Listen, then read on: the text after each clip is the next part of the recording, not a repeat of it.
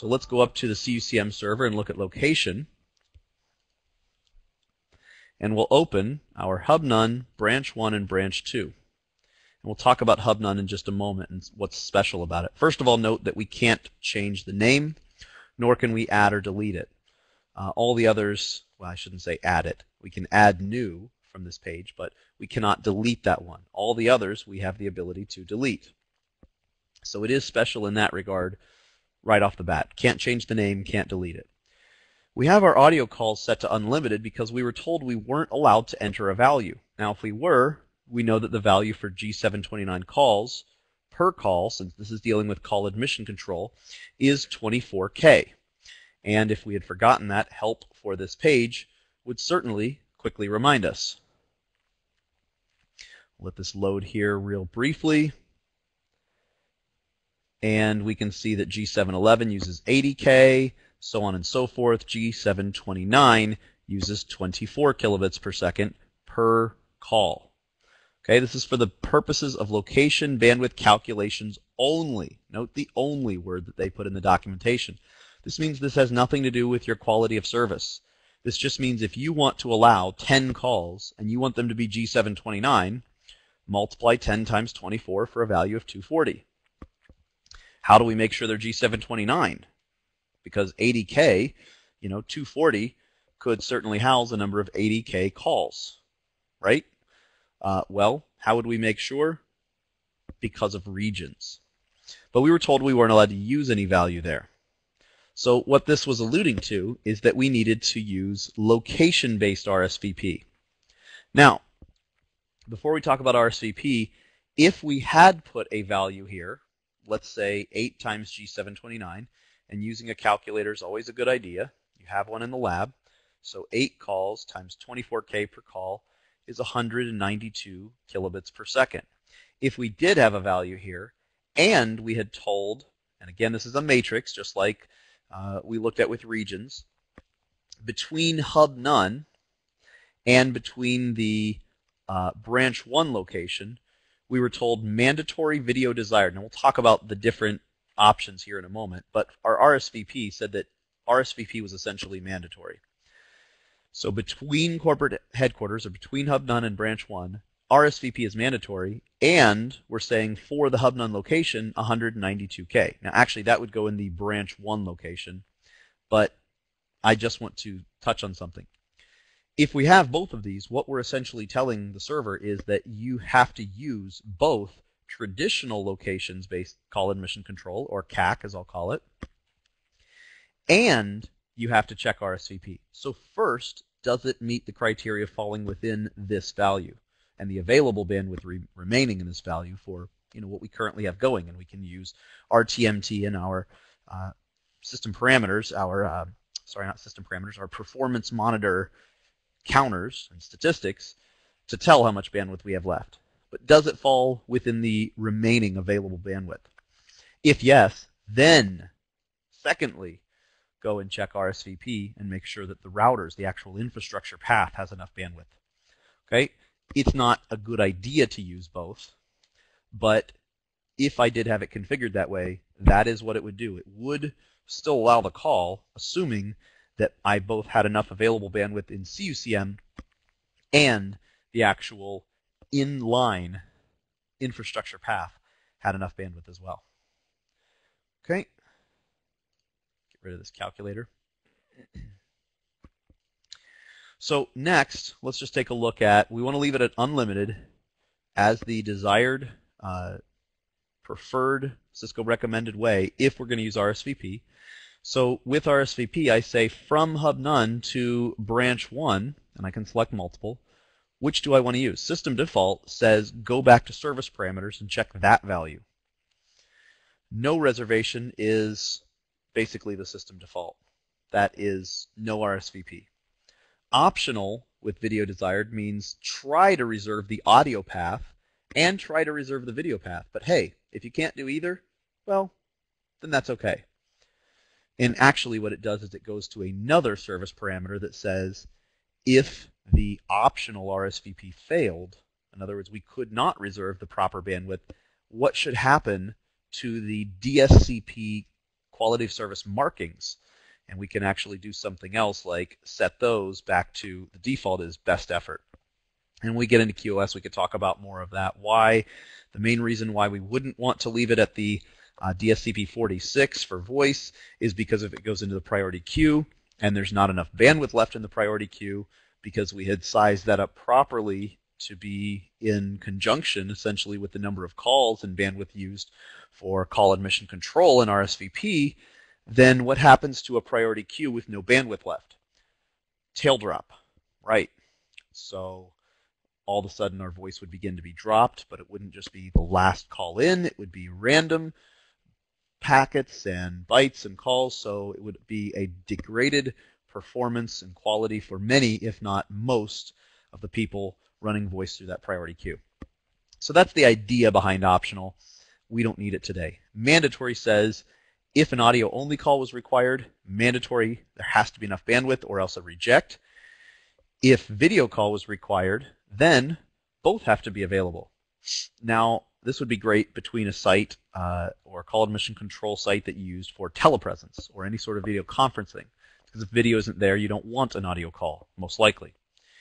For phones, you can also, most phones have checked in the device, retry video call as audio call. So in other words, if we had mandatory, without mandatory video desired, mandatory setup, then if the call failed, it would retry it as an audio call. And then we have mandatory with video desired. This is what we'll typically use. This means audio is mandatory. If there's not enough bandwidth, have a failure, okay, which would come back to the CUCM, not enough bandwidth, and then CUCM could decide whether to engage AAR for automated alternate routing or not, depending on configuration. But if a video call is required, or I should say a video call is attempted, then try to reserve the bandwidth for video, but if not, still allow the audio call to go through. Just reject the video portion. Okay, so that's our corporate headquarter hub none to L branch 1 and 2. Looking at branch 1, we've got it to hub 1 and hub none and branch 2, mandatory video desired, and from branch 2, hub none and branch 1. Now, let's look real briefly on any phone. And I don't know exactly how I have this phone set up, but let's take a look. Okay, good. I have this phone, which is a branch 2 phone 2, the N3002. Its location is set to hub none. Now, why is it called hub none? Hub underscore none. Is it the hub location or is it the none location? And what would the none location be? Well, notice what's above this.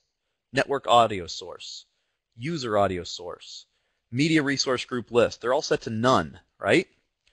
There's values available, but they're set to none. Does this mean that it doesn't have a media resource group list? Or that this branch 2 phone doesn't have any audio sources able to be played for user hold or network hold? No. It just means none go back to the previous entity and use its configuration. In this case, the device pool. So look at the device pool, which is set and has to be set.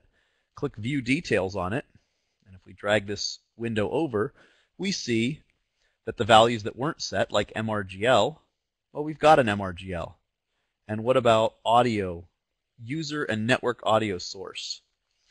Well, let's see. Nothing set here, so we could simply go back to the next step, which is the service parameters. Okay, so we always go back to the next step. So the same thing is true in the case of location.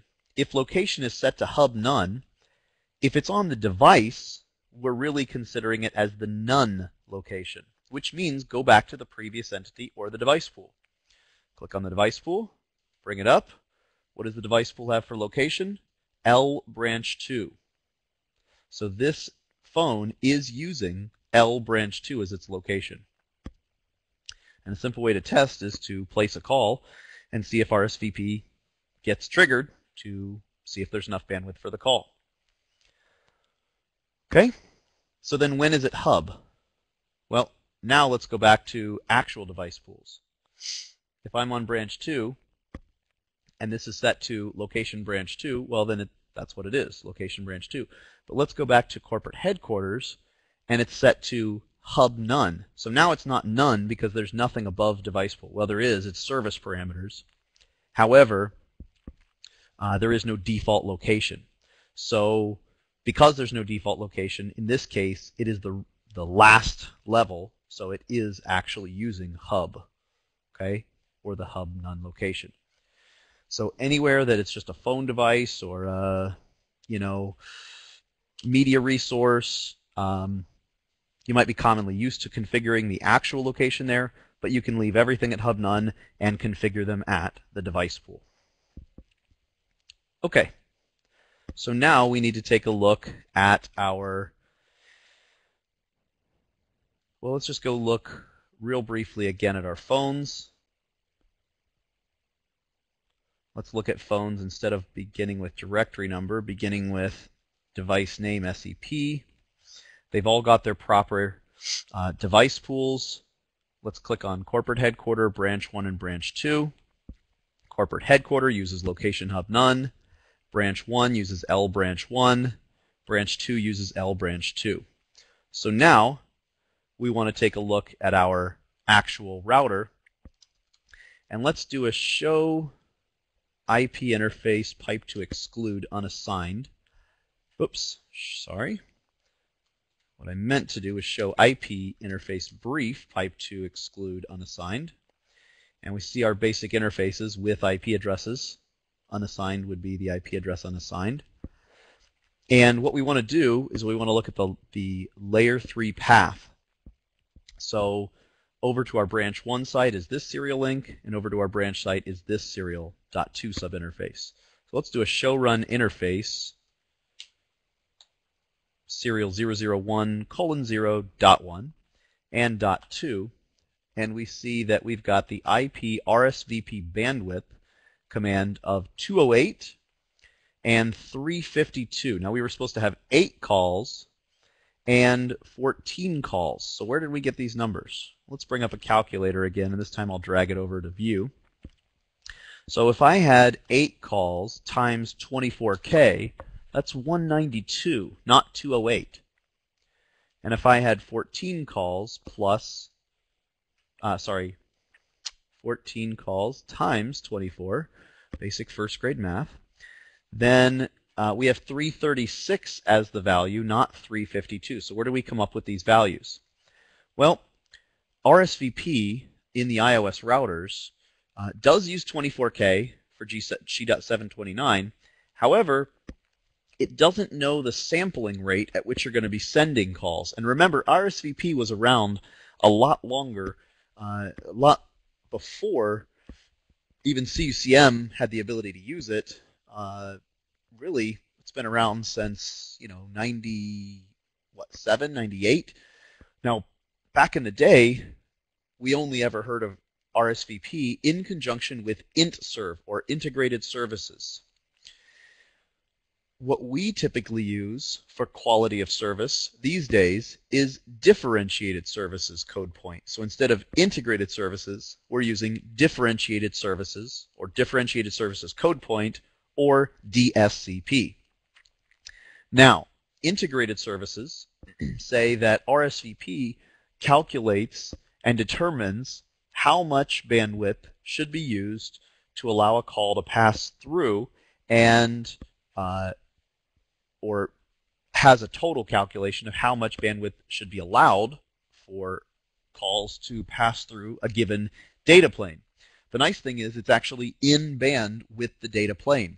So one of the problems with traditional locations-based CAC is that we have an out-of-band solution.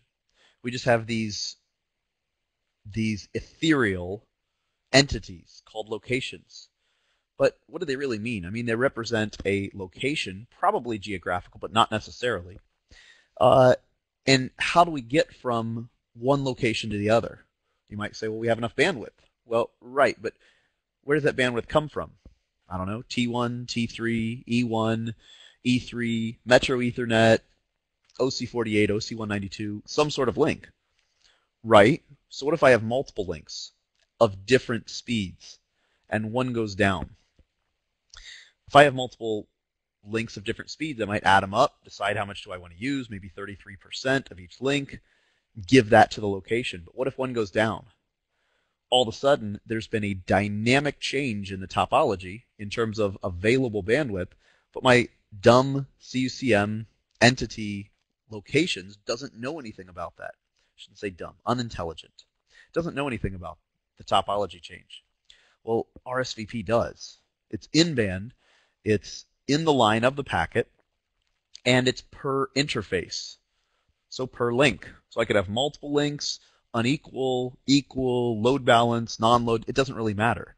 If a packet's going through that interface, that's when it's going to trigger that RSVP to send the reservation messages forward and get the path messages backwards to say, yes, you have a path here. Here's, if you have the path, there's enough bandwidth. Well, going back to the old integrated services module, when it said there was enough bandwidth, so I send a reservation message forward, and the next router sends a path message backwards saying, yes, you have enough bandwidth, the integrated services not only reserved the control plane, but it also reserved the data plane. So it actually did a hard reservation of that bandwidth. So if I reserve 24K on a, let's say, a low speed, 128K CIR and 128K port, old school frame relay link, that 24K was gone. So I now had 104 kilobits per second left of bandwidth that could be used. It was gone. It was reserved in the data plane of the router. Remember the three planes of the router? We've got the control, the management, and the data. Okay? When we use RSVP as a RSVP agent, which we're going to look at how that ties into CUCM here in just a moment, what happens is we reserve the control plane of the router, reserves 24K, but we're not tied in with integrated services. It's just relaying that information back to CUCM. And the router keeps that information about the control plane reservation. But the data plane isn't actually reserved. Okay? So only when RSVP is tied in with IntServe or integrated services is the data plane reserved as well as the control plane. When we're using it with DSCP and with CUCM as an RSVP agent, it's only the control plane. RSVP knows that now there's one less G729 call, or 24K less of bandwidth that can be used out of the total available bandwidth that I configure here in this number, 208, which we're getting back to why it's slightly higher. But it doesn't reserve the data plane, so the bandwidth is not actually reserved. That is left for when a packet enters the priority queue. Okay, so now why is it higher? Well, RSVP doesn't know whether this is a 20 or 30 millisecond sampling packet, what the sampling rate was. So basically it takes the worst case scenario into consideration on the initial call setup. Now once the call is set up, it will settle back down. But if I had a G729 call at a 30 millisecond sampling rate instead of the default 20, I am sampling more information, the packet's going to be bigger, and so it would actually be a 40K packet for a G729 call. Now you don't have to take that into consideration when you're using traditional CUCM only locations-based CAC. It's 24K regardless. But for RSVP, we need to basically say that, so 40 minus 24 is 16. So there's about a 16K overhead per call that could be negotiated. Now you might say, well, 8K times 24 is 192. 8K times 40 is 320. 320 minus 192 is 128 divided by 24. That's 5 additional calls that could get in. We don't want that into the call admission control. We don't want to allow that. That's true. And it's only reserving RSVP in the control plane only. It's only reserving that amount until it sees how the call finally settles down and behaves, and once everything is negotiated. Essentially once H245 or SDP, or if it's SIP, skinny, whatever is finally negotiated in terms of millisecond sampling rate and so forth, how much bandwidth is actually going to be used, that's when it will see, oh, only 24K is being used, so it will settle down. So basically, for each new call into the RSVP reservation control plane mechanism, we have to allow for each new call. So that basically means the next call. So not just the first call, but every next call. So basically what we do is the formula changes from n times 24, number of calls times 24, to number of calls times 24, so 8 times 24, plus an additional 16K overhead for the first call, and once that settles down, the next call, and once that second call settles down, the third call, and once the third call settles down, the fourth call, etc. That's where we get the 208. Okay, so same thing for 14 calls times 24 plus 16K overhead is the 352 mark. And of course we need that on the other two routers as well.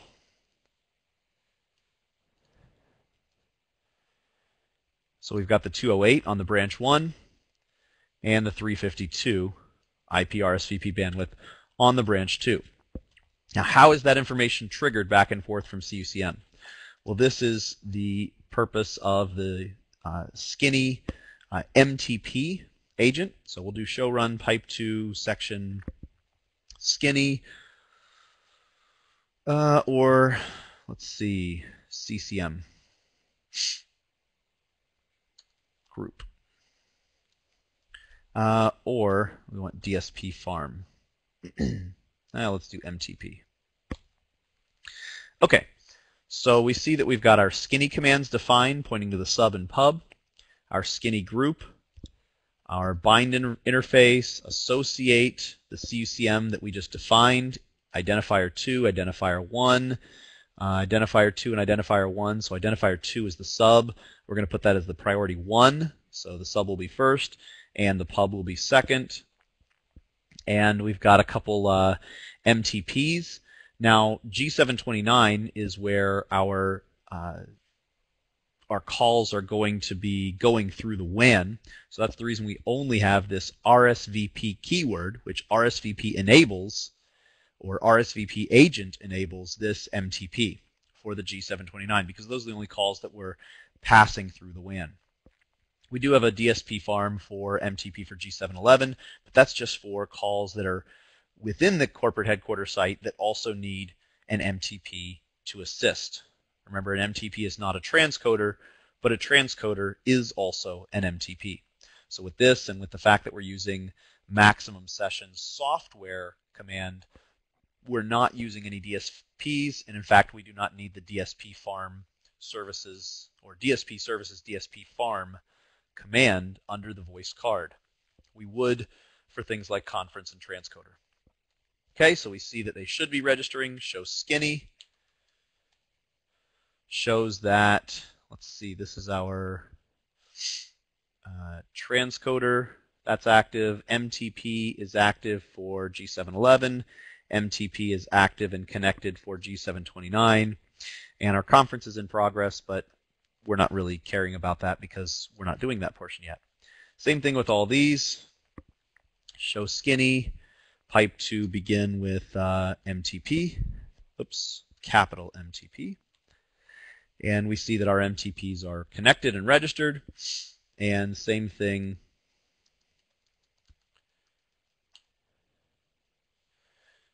Our MTPs are connected and registered. Looks like we have two G711s. Let's do show run pipe to section DSP farm. And looks like we do have two G711s. Looks like when this one got set up, by default the codec is G711, and it looks like the no G711 codec was not properly entered, which of course we have to shut this down first. No codec G711. If we try to just say codec G729 without R8, no shut, no skinny, skinny, then it wouldn't have worked. So let's do that again.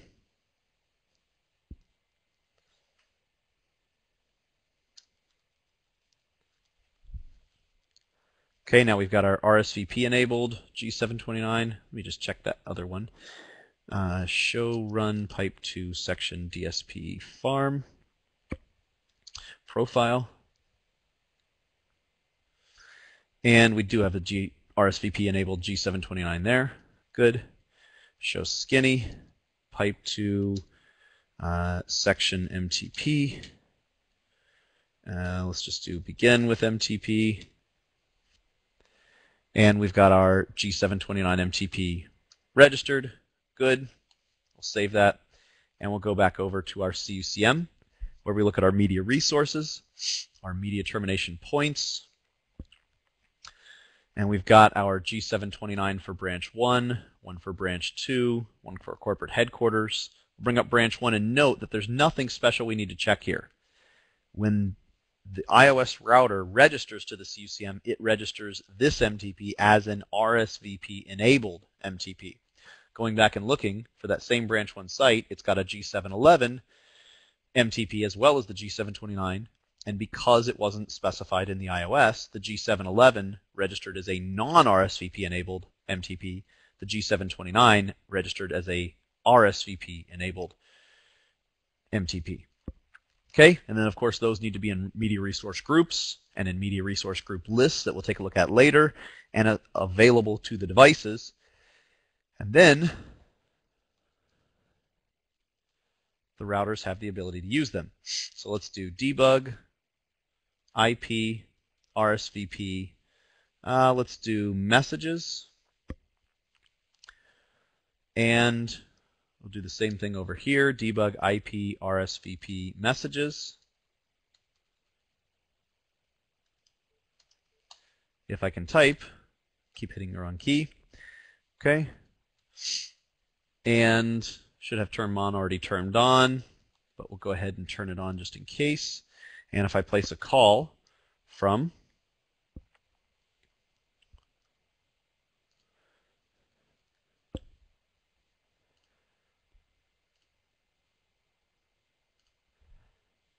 let's say corporate headquarter phone 1 over to the branch 1 phone 1. Oh, sorry, that's branch 2. There we go, branch 1 phone 1. And we'll set screen refresh to 2 seconds, which sometimes can be rather quick. We'll see if that works well for right now. And we place a call from 1001 to 2001. And the call rings. And we go ahead and we'll answer the call and put it on mute. Then we see that we had an RSVP message go out. And let's see, let's actually do another debug as well. Debug IP RSVP reservation and path might actually be a little more of what we want to see. We'll tear that call down.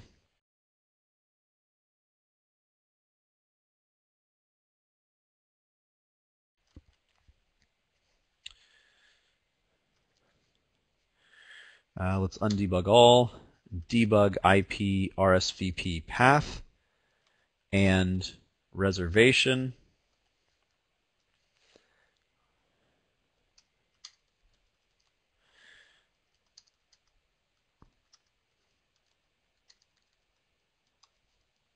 And we'll try that same call again.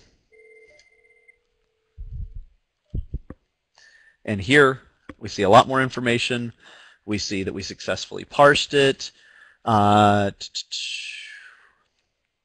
new path. We're admitting the new reservation. Starting requesting 40K. Notice that. Okay. Now we're requesting 24K. It's fallen back and realized that's all it's using. And router 2 was talking back to it, of course.